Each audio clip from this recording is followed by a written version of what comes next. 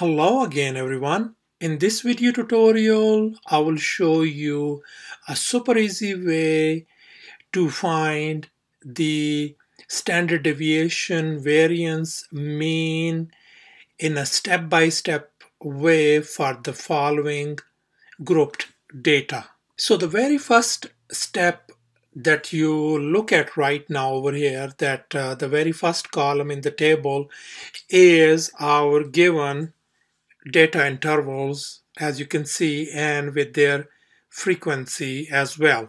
Now we want to find the interval midpoints.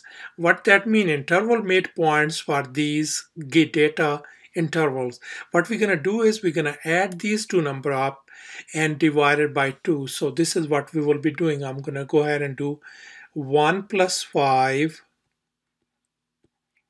divided by 2, which is 6 over 2, is going to give you what?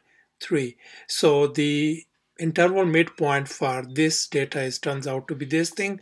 Likewise, this is going to be what? 6 plus 10 divided by 2. 16 divided by 2 is 8. So here we've filled out this third column. As you can see, these values turns out to be what? 13, 18, 23, and 28 by just adding these two numbers and divided by 2. So the next fourth column, that's what we're going to be doing. We're going to be multiplying this. By the way, this third column is represented by x of m. That means the midpoints. So we're gonna multiply these x of m with third columns times the frequency, their corresponding frequency. So now I want you to multiply 3 times 3 is gonna become what? 9 over here. Likewise over here, this is gonna be what? 7 times 8 is gonna become what? 56.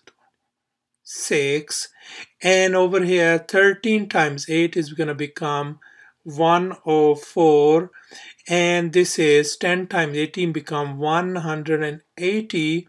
7 times 23 is going to be a 161, and finally 4 times 28 is going to give you what? 112. Now, in the next step, this is what we're going to do. I want you to look at this frequency column. I want you to add these number up. I want you to add these number up. How much that is going to be? If you add these frequencies, all of them, sigma of frequency means add them up. This is going to be same as the number n.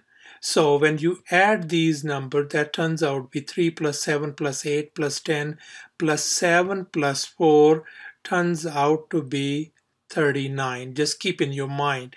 And likewise, we're going to add this fourth column. We're going to add this one as well. Go ahead and add this one as well. Adding means, that means sigma means add them up.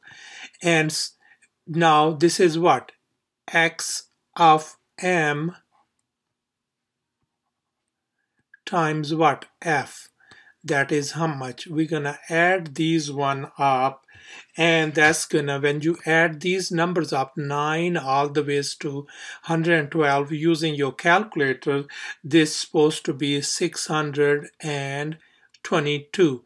I just want to make sure you just keep track of these numbers. 622, here it was n equals to what? 39. Now we want to find the mean right now. The mean over here, x bar, and we're going to put down the value over here. The mean formula is this thing. Mean is going to be what? Mean is always represented by x bar. You know that thing, which is always equal to sigma of x of m times f divided by n, which is the total number of frequencies. So right now you can look at this thing. The top part is we figured out, which turns out to be what? 622 divided by n is what? N is 39, and if you simplify, that is gonna give you what? 15.95. So thus that means our x bar, the mean value turns out to be 15.95.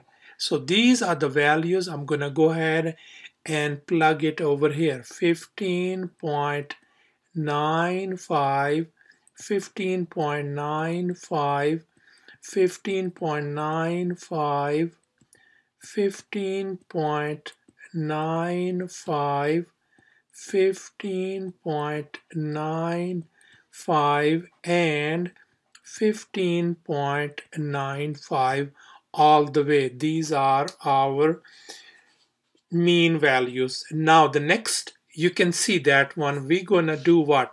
We're gonna subtract the x of m, the midpoints, minus the mean value xm minus x bar. That once you subtract, that is gonna give you what? Negative 12.95. See right now, once again, 3 minus 15.95 is gonna give you this one. Likewise, 8 minus 15.95 is gonna give you negative 7.95. So now what we did is we just simply filled out this column by just simply subtracting the xm minus the x bar. We got it. In the next step, as you can look at this thing, we will be squaring whatever we got in this previous column over here. This is what? Column number 6. So whatever is in column number 6, we're gonna just simply square it. So that means negative 12.95 square is gonna turns out to be 167.7. So the next one over here, negative 7.95 squared is gonna turns out to be 63.2, and likewise I will fill out these other numbers as well. So once we filled out this column, as you can see, by just simply multiplying this previous column, just simply what we did nothing else but simply we just squared the previous column and we got these values. And in the last column, what we're going to do is whatever in the previous column times their corresponding frequency. In the top one, 167.7, we're going to multiply with their frequency. Corresponding frequency is 3. So 3 times 167.7 is going to give you what? 503.1.